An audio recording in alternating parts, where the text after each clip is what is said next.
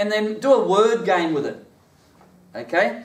And so the wife of Baal, which to the Phoenicians was great because Jezebel was a Baal worshipper. And so the wife of Baal is like saying something like the bride of Christ, you know, the bride of Baal. It's actually the opposite of the bride of Christ. The Jezebel spirit is also the spirit behind what we call Babylon in the book of Revelation. The great harlot, Babylon, that's Jezebel's spirit. Just to let you know, it's a counterfeit of the bride of Christ. Just as Ahab is a counterfeit of Christ, the Antichrist.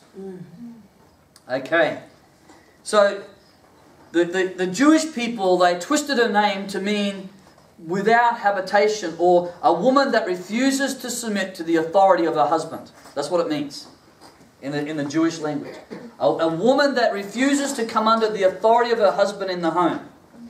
Refusing to acknowledge the authority of the man in the home as a husband. That's the Jezebel spirit. And because the thing is, the spirit is refusing to acknowledge God as bridegroom.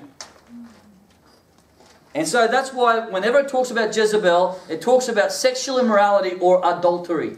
It talks about it here. I'll explain that soon. But anyway, hopefully I'm not confusing you too much. And I'm going to go into more teaching on this next week, because this is very important to understand. This is a real demonic strategy against the church, and it's already being empowered. The feministic movement in the earth has actually empowered it. And in fact, there's a mind shift in many Christians in how they see the role of men and women in marriage. I'm 100% for, in the church, women in leadership, by the way.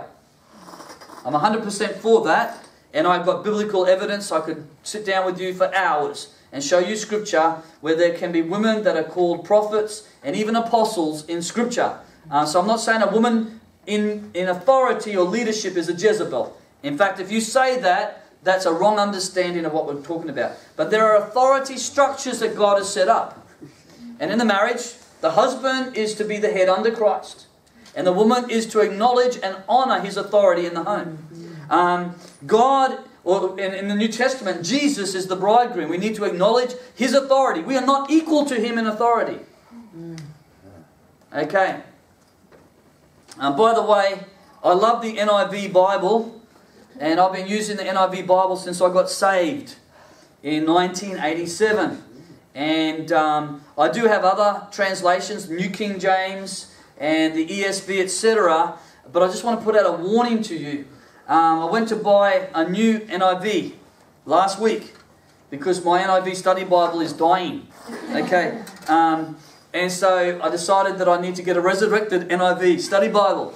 And when I went to get it, I was shocked because there's certain scriptures that I check before I buy a Bible. And even though I'm buying the same Bible I've always used since 1987, I just thought I better check the scriptures.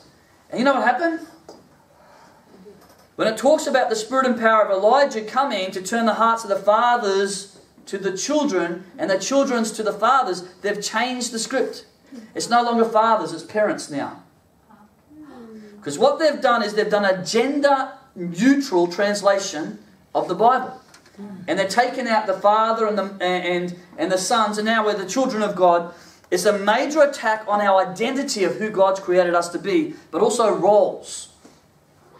So this is what we're dealing with here in this scripture. Is this spirit is behind the feminism movement. And they're trying to twist people's understanding of roles, because God's image in the marriage, God's image in the home, God's image in the society, as God created it, they're trying to twist it to bring confusion. Okay, so nevertheless, I have this thing against you. You tolerate the woman Jezebel. Now, please note the word tolerate. We looked at this. It was in one of our previous letters that in one of those churches there was a false prophet called Balaam, and there was false teachers called the Nicolaitans, and they were tolerating their teaching. Doesn't mean they agreed with it, but they're tolerating. And you know, toleration is the catch cry of this new move that's happening in the earth. And that's why I wanted to start with that point. You know what? We need to have love and truth in balance, because if you take truth out of love, you don't have true love. That's right. And what's happening here, toleration is saying we're going to accept anything as okay. But there's certain things that God says are not okay. We shouldn't accept them. And it's interesting here because that many in the church were not actually following Jezebel. As we go through this, we'll see that there's a good number of people that were, but the elders weren't following Jezebel. But the elders were tolerating Jezebel. And the elders are getting rebuked because they tolerated Jezebel and her message, and they didn't oppose it in the church. And because they didn't oppose it, then Jezebel was able to come with her deceptions, and the people she was deceiving were increasing in the church. You see, the elders of the church need to be like watchmen, guarding and protecting the flock, like shepherds, guarding and protecting them, and yes, loving them. But the thing is, when you see a spirit come into the church, you need to address it. And so, this woman, she calls herself a prophetess. It's very interesting. Jezebel, by the way, even in the Old Testament, she was the leader of the false prophets. And Jezebel comes in now, and she's not declared by God as a prophet. She's not been commissioned by the elders of the church as a prophet in the church. She's not recognized by God and God's authorities as a prophet, but she's now declared herself a prophet. And because she's declared herself a prophet now, the elders are saying, okay, well, we'll just tolerate this. They shouldn't have tolerated it. That's right. They should say, we've not commissioned you, we've not recognized you within our church as a prophet. You do not have a right to come in and do what you're doing. And so, the sin of toleration. And we've got to understand that it is a sin. And again, Revelation is an end-time book. And toleration married together with political correctness is causing us to move into compromise. When you move into compromise, the walls of protection come crumbling down, and the enemy can start to come in and rob and steal and destroy. Or just one example, you know, if you look at Islam, and Jesus loves Muslim people. He loves the Muslim people. We had Muslim friends when we were on the mission field. And we got on really well with them. I work out in the gym with some Muslim people. And we can be friends. Okay? But Islam is a demonic spirit. Muslim people are Muslim people. But Islam represents a demonic spirit. And its message is heinous and evil. And it promotes things like incest, having sex with children, marrying children. It promotes things like having sex slaves. And that's not considered adultery, by the way, in Islam. To us, that's adultery. But I just heard this Muslim woman praising the whole teaching about having sex slaves and how it stops Muslim men from committing adultery. Okay, but anyway, Islam is a demonic deception, and it's also got a militant wing in their scriptures. Use the sword to promote your faith. We use love to promote our faith, and we might do a war of words, but we're not using the sword. You don't kill people to convert them in Christianity. So Islam is a major serious threat. Yet political correctness has disarmed the Western world. That's right, yeah. Where now, don't say anything against the Muslims or against Islam. Don't even talk about, oh, he was an Islamic terrorist. They'll just say, oh, there was a terrorist there. You see, what's happened is the Western world has moved into deep, dark foolishness. Our walls of protection are coming down, and now Muslims are infiltrating our nations. And we're seeing things on the streets of Australia and in Europe and in America that we never would have seen 40 years ago. You can't tolerate everything. There's certain things that are wrong, and there's certain things that are evil, and we've got to build a wall of protection around ourselves. Otherwise, the enemy will walk in and out, and he'll steal and rob and destroy our joy, our peace, our lives. That's right. We're literally facing a battle for the heart and soul and the security of our nations right now. And this was happening in this church because they misunderstood love, and we need to love and accept. Jesus loved sinners. He was a friend of sinners, which is pretty awesome. The way you save a sinner is you love them into the kingdom. Amen? But Jesus loved sinners and hated sin. Because he saw the sin is the source of the cancer that causes their pain and their suffering. And Jesus, like the good physician, wants to get rid of the source of their pain. And he wants to set them free. And you can't set them free if you just give them a truthless love. That's right. So anyway, they're tolerating the woman Jezebel. She is promoting herself as a prophetess. And there's people in the church, not the leaders, but there's people in the church that are believing, wow, well, she really is a prophet. You know, like she's really got prophetic insight and she's got spiritual understandings. And so she starts to gather a following in the church.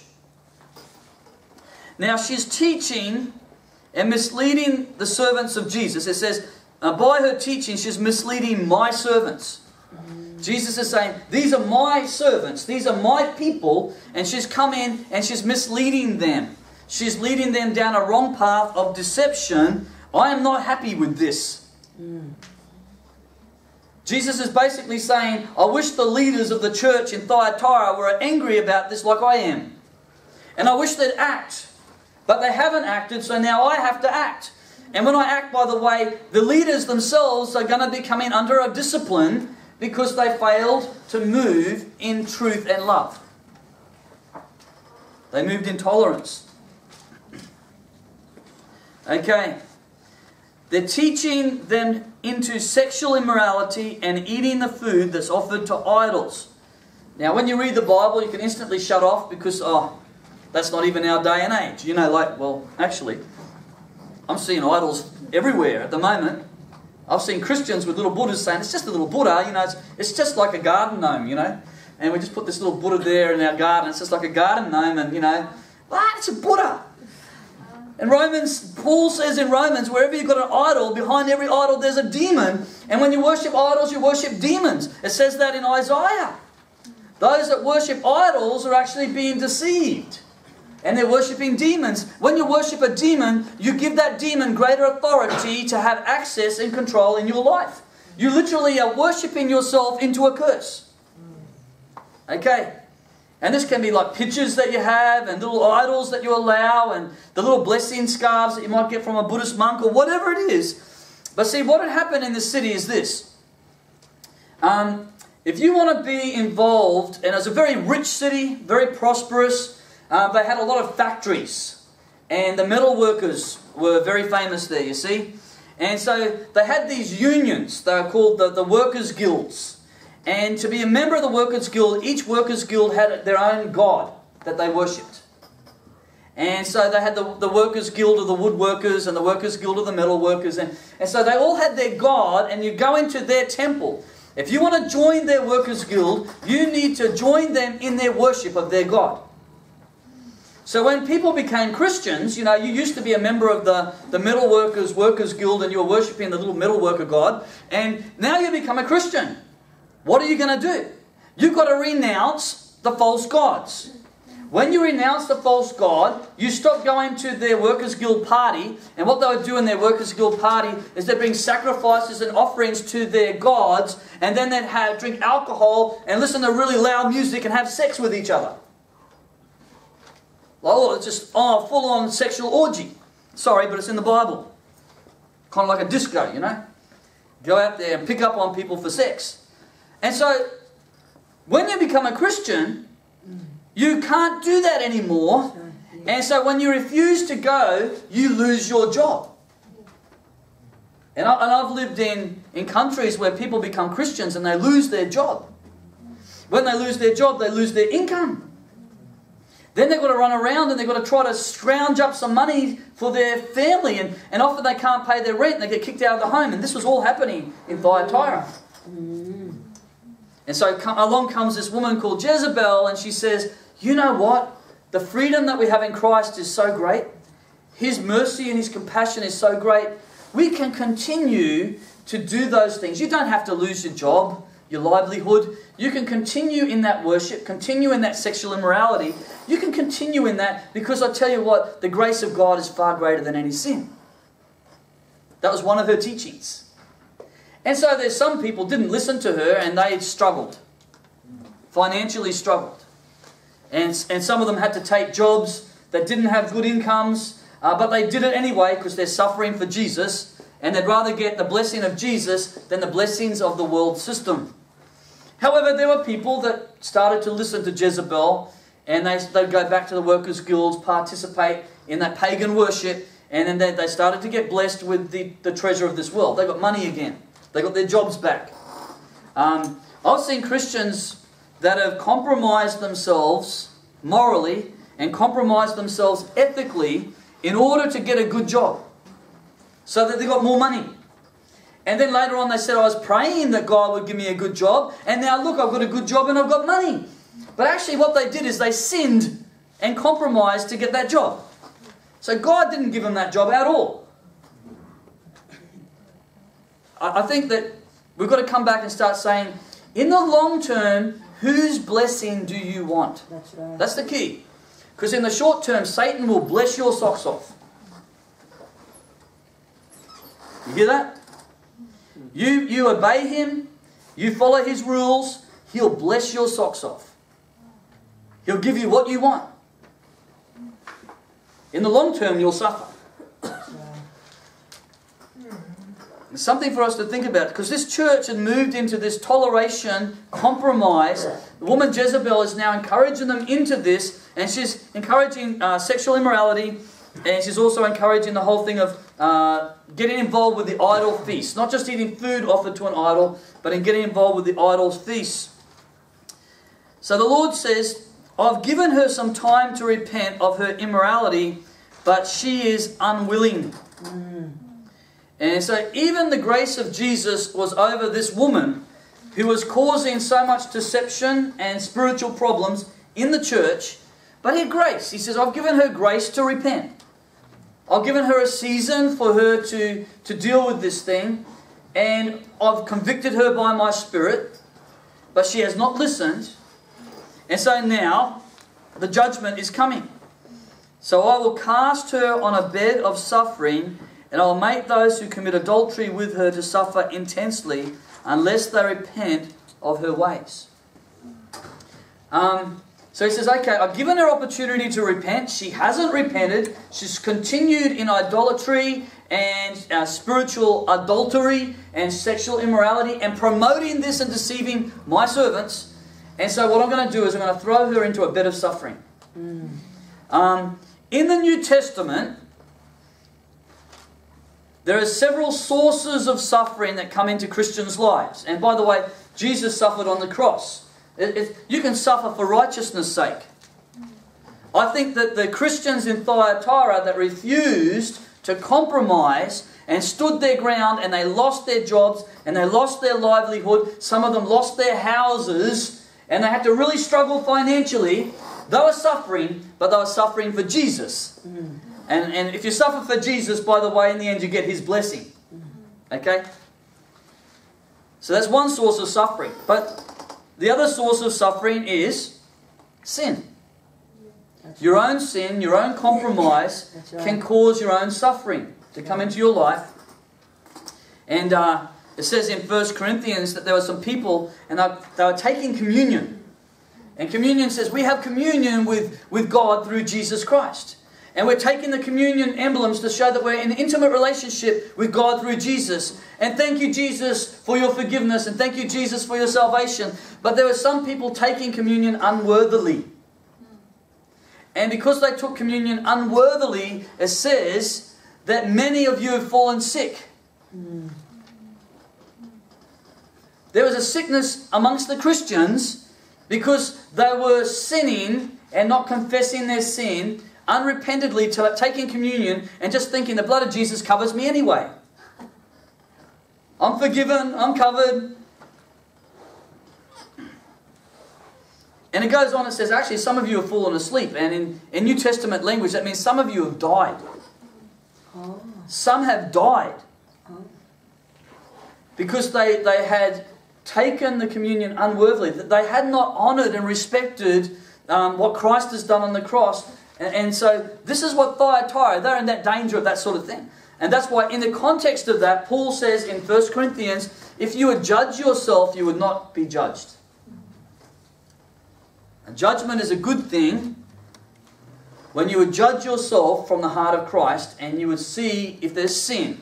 Because it says in James chapter 5, confess your sin one to another, then you'll be healed. Isn't that interesting? It talks about there's all these people in the church and they're sick. There's physical sickness, there's emotional sickness, there's mental sickness, you name it. There's all sorts of sicknesses we can struggle with.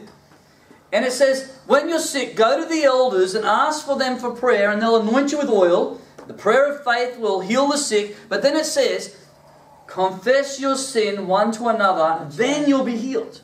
So I'm just making that, emphasizing that, because now this woman has refused to repent of her sin. She's been given a season where it's like unhindered. She's been promoting sin in the church. She seems to get away with it. And now the Lord Jesus says, that's it, no more. And I'm going to throw her in her sick bed. She's going to get so dreadfully sick, even to the point of death. And again, that was like Jesus' last opportunity, giving her last opportunity to repent.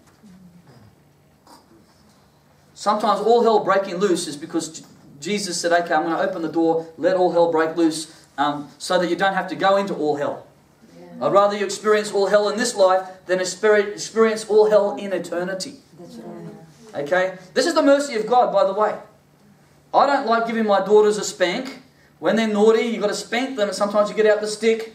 And I believe in giving the stick. And we give them the smack on the backside. I don't enjoy it. It's not like, oh, can you please be naughty again? I just can't wait to get that stick out. I really enjoy this. I'm not like that. I don't enjoy it, but I have to do it. I'd rather them get a sore backside now than end up in prison with their life messed up because they're on drugs and they're going to get beaten up by the other women in prison. You know what I'm saying? It's like, I'd rather